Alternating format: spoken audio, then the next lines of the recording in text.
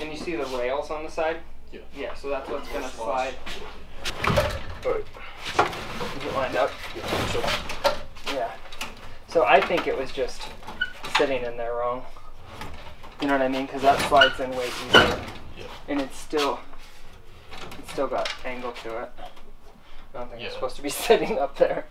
Yeah, because when I first picked it up, there was like a little bump on the side, and they were like telling me about it. And I was just checking it out to see if everything was fine, but... Yeah, they better not give us a coil with the bonk. Punch me in the mouth. You give me a bad coil? I know what the bee does to people that give me bad coils.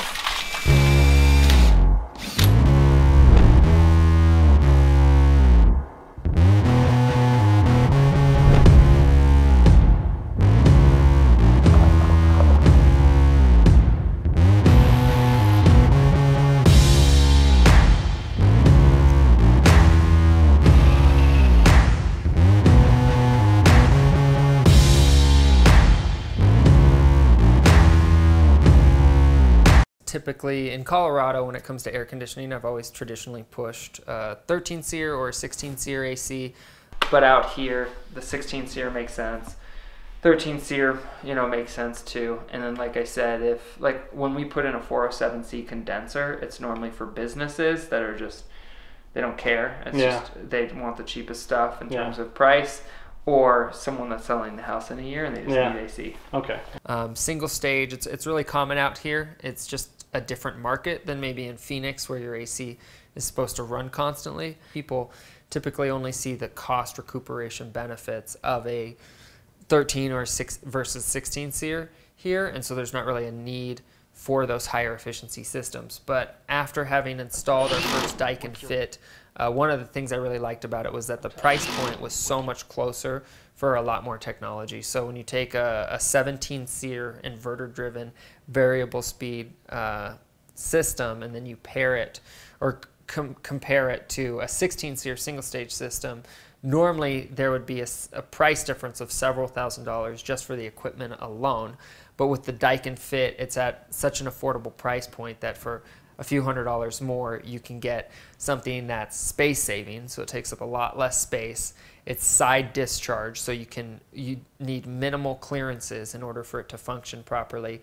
And because it is inverter driven, it makes up for a lot of the nuances that we deal with in a lot of markets, not just Colorado, but in Colorado particularly. 20 to 30 years ago, people didn't really necessarily need AC, but global warming has made it something that you do need it more. And as a result, you needed less when you were running a furnace versus an AC. Traditionally, you need less airflow than you do with air conditioning. And so what's happened is, as systems get retrofitted with air conditioning, they don't have enough airflow because of the duct design.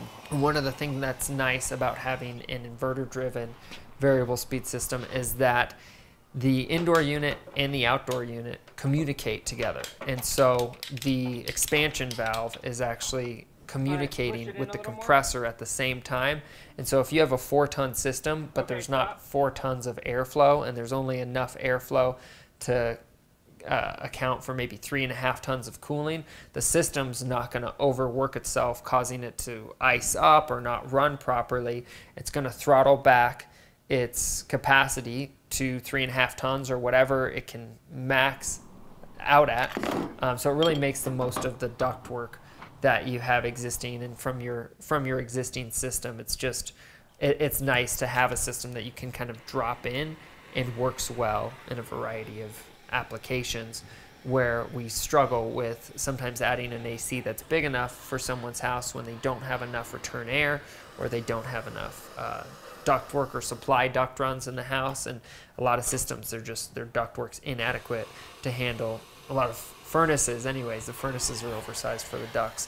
But when you talk about air conditioning, the ductwork is extremely undersized typically. And so having something in our arsenal like the Daikin fit really makes it easy to get a system that works well. So this was our first time installing a Daikin fit, or my first time installing one personally. And one of the things I noticed as soon as, the installation process was really easy. It wasn't much more difficult than, it's all relative, but it was it wasn't necessarily a whole lot more complex than installing a traditional 16 seer. There's a few extra steps, but it was pretty straightforward. And once we installed it, the way the system worked was just really nice. It's whisper quiet when it first kicks on.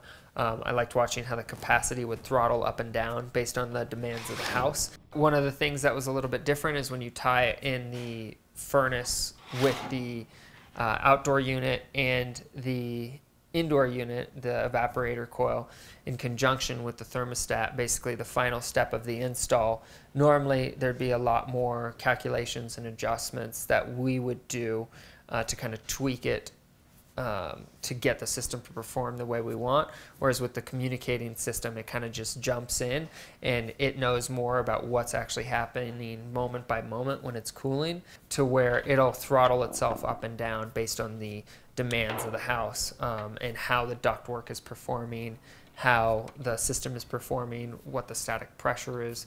And so it was really cool to watch it do that. When we first turned it on, we installed the Daikin 1 thermostat, which is like the Nest version made by Daikin, and it's a communicating thermostat, which is what you need in any type of inverter system. And it was just impressive to watch how well the system was doing compared to maybe a normal single stage system or something that doesn't modulate itself in the same way that this system does. And so just my first initial impressions after having installed one Daikin fit is that I'm sold on them. If I was due for a system, it's definitely the system I would put in my house. So like bang for your buck, this is the best system I've ever seen installed at this price point. So I'm super, having this been my first one that I personally installed and commissioned, this is definitely worth its money. Yeah, after installing it and we showed the customer, they liked it as much as we did, and they were really excited with the size of it, how quiet it was. They were impressed with the installation and the quality of the system, and they were just really happy with it. You can just hose it with the hose angled downward, and just spray it off and it should be good. Okay. So other than that, flow maintenance. Okay. It's small. It was exciting to see the customer like it so much, but it was also, I still feel like we were more excited just getting to install one and see it in action was really cool. The Daikin fit for traditional, most applications, is a very good system. I'm very impressed with it, and with the price point being as competitive as it is right now, it's definitely worth considering.